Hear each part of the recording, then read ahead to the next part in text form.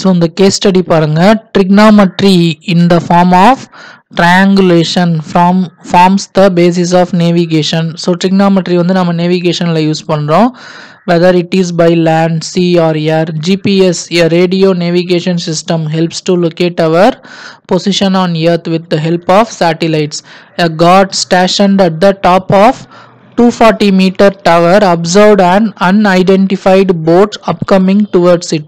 So ஒரு God என்ன பண்றாரு அப்படின்னா 240 மீட்டர் ஹைட்ல இருக்கிற ஒரு டவரோட மேல இருந்து ஒரு தெரியாத ஒரு போட்டை பார்க்குறாரு. A clinometer or inclinometer is an instrument used for measuring angles or slopes. So அந்த clinometer or inclinometer அந்த டிவைஸ் மூலமா நம்ம என்ன பண்ணலாம் அப்படின்னா angles வந்து மெஷர் பண்ண முடியும்.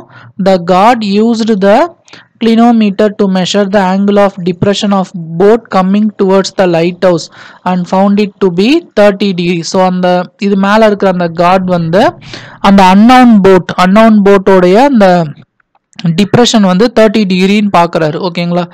ஸோ இதுதான் இன்ஃபர்மேஷன் கொடுத்துருக்குறாங்க. இதை பேஸ் பண்ணி நம்ம கொடுத்துருக்குற கொஷின்ஸ்க்குலாம் ஆன்சர் எழுதணும். ஓகேங்களா?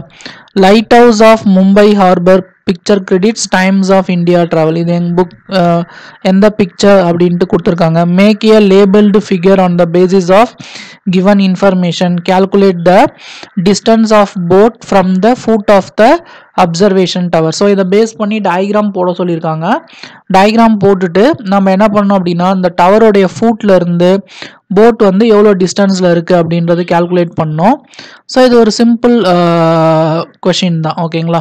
ஸோ ஃபஸ்ட்டு வந்து பார்த்தீங்க அப்படின்னா ஒரு டவர் ட்ரா பண்ணிக்கலாம். ஸோ இதுதான் வந்து பார்த்தீங்கன்னா டவர்னு எடுத்துக்கோங்க. ஸோ போட் வந்து இங்கே இருக்கிறதா எடுத்துக்கோங்க. ஸோ போட் வந்து பார்த்தீங்கன்னா இந்த இடத்துல இருக்குது. ஸோ இது மேலே இருக்கிற காட் வந்து பார்த்தீங்கன்னா இந்த போட்டை பார்க்குறாரு. ஸோ இதோடைய ஆங்கிள் ஆஃப் டிப்ரெஷன் கொடுத்துருக்காங்க. ஆங்கிள் ஆஃப் டிப்ரெஷன் வந்து 30 degree. So angle of depression 30 degree. அப்போ ஆங்கிள் ஆஃப் எலிவேஷனும் 30 டிகிரி தான் இருக்கும்.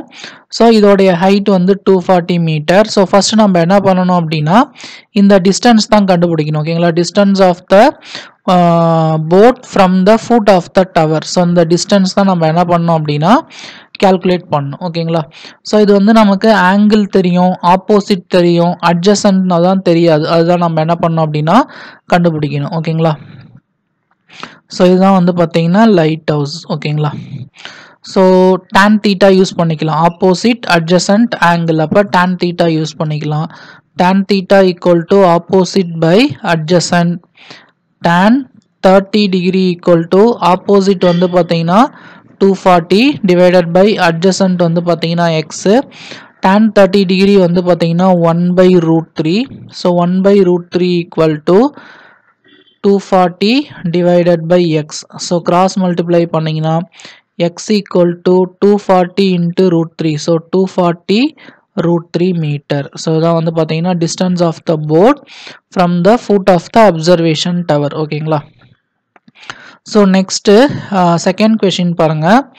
After 10 minutes the god observed that the boat was approaching the tower and its distance from the tower is reduced by 240 √3 minus 1 metre. அதாவது ஒரு 10 minutes கழிச்சு அந்த God வந்து போட்டை பார்க்கும்போது அந்த போட் வந்து டவரை நோக்கி வந்துகிட்டு இருக்கு. ஓகேங்களா? ஸோ அப்போ அந்த டிஸ்டன்ஸ் வந்து எவ்வளோ ரெடியூஸ் ஆயிருக்கு? ஏற்கனவே அந்த டிஸ்டன்ஸில் 240 into 240 √3 minus 1 மீட்டர் வந்து ரெடியூஸ் ஆயிடுச்சு. ஓகேங்களா? So he immediately raised the alarm. So அப்போ அவர் என்ன பண்ணுறாரு? இங்கே மேலே இருக்க காட் வந்து அலாரம் வந்து ரைஸ் பண்ணுறாரு. What was the new angle of depression of the boat from the top of the observation tower. இப்போ வந்து ஆங்கிள் ஆஃப் டிப்ரெஷன் எவ்வளோ இருக்கும் அப்படின்ட்டு கேட்குறாங்க. ஓகேங்களா? ஸோ ஃபர்ஸ்ட் வந்து பார்த்தீங்கன்னா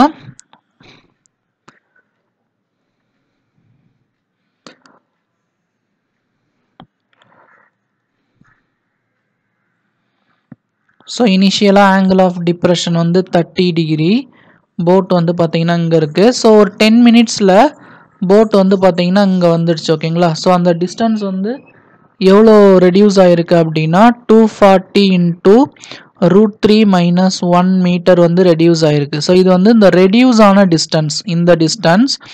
ஸோ இப்போ நமக்கு இந்த டோட்டல் டிஸ்டன்ஸ் நம்ம சப்டிவிஷன் 1ல ஃபைண்ட் பண்ணியிருக்கோம் 240√3 மீட்டர். ஸோ இதோடைய ஹைட் நமக்கு தெரியும் 240 மீட்டர். ஸோ இந்த 10 மினிட்ஸில் போட்டோடைய பொசிஷன் வந்து சேஞ்ச் ஆயிருக்கு. ஸோ நம்ம என்ன கண்டுபிடிக்கணும் அப்படின்னா இந்த new angle of depression. So இந்த ஆங்கிள் தான் கண்டுபிடிக்கணும். அப்போ நம்ம என்ன பண்ணணும்னா இந்த ஆங்கிள் கண்டுபிடிச்சாலே அதுதான் இந்த ஆங்கிள் ஆஃப் எலிவேஷன் கண்டுபிடிக்கணும். ஸோ இந்த ஆங்கிள் வேணும்னா இது தீட்டான்னு எடுத்துக்கோங்க. நமக்கு ஆப்போசிட் நமக்கு தெரியும். ஓகேங்களா? ஃபர்ஸ்ட் இந்த அட்ஜசன்ட் சைடு கண்டுபிடிக்கணும். ஓகேங்களா? ஸோ இப்போ வந்து பார்த்தீங்கன்னா distance of boat from foot of tower. இப்போ வேணும்னா 240√3ல இருந்து இதை மைனஸ் பண்ணணும். அப்போ 240√3 மைனஸ் இந்த டிஸ்டன்ஸ் என்ன 240 into √3 minus 1. ஸோ அப்போ 240√3. ஸோ இதை உள்ள மல்டிப்ளை பண்ணுங்க. ஸோ மைனஸ் 240√3 இங்கே minus into minus plus 240 into 1 வந்து பார்த்தீங்கன்னா 240. ஸோ மைனஸ் 240√3 ப்ளஸ் 240√3 கேன்சல் ஆகிடும். அப்போ ஆன்சர் வந்து பார்த்தீங்கன்னா 240 மீட்டர். இப்போ டிஸ்டன்ஸ் வந்து பார்த்தீங்கன்னா 240 மீட்டர். ஆனால் நமக்கு இந்த ஆங்கிள் ஆஃப் எலிவேஷன் தான் தேவை இல்லையா? ஸோ இப்போ ஆங்கிள் ஆப்போசிட் அட்ஜசன்ட் நம்ம tan தீட்டாவை யூஸ் பண்ணிக்கலாம். tan theta equal to opposite by adjacent. tan theta equal to ஆப்போசிட்ல 240 மீட்டர் இருக்கு 240 அட்ஜசன்ட்டும் 240 தான். ஸோ நான் இந்த ட்ரையாங்கிள் யூஸ் பண்ணுறேன். ஓகேங்களா? ஸோ 240க்கு 240 கேன்சல் ஆகிடும். அப்போது tan theta equal to 1. tan வந்து 45 டிகிரி தான் 1 வரும். அப்போ theta equal to 45 டிகிரி. அப்போ இந்த theta வந்து 45 டிகிரி. அப்போது நியூ ஆங்கிள் ஆஃப் டிப்ரெஷன் எத்தனை டிகிரி 45 டிகிரி. ஓகேங்களா? நியூ angle of depression இதுவும் வந்து பார்த்தீங்கன்னா 45 டிகிரி.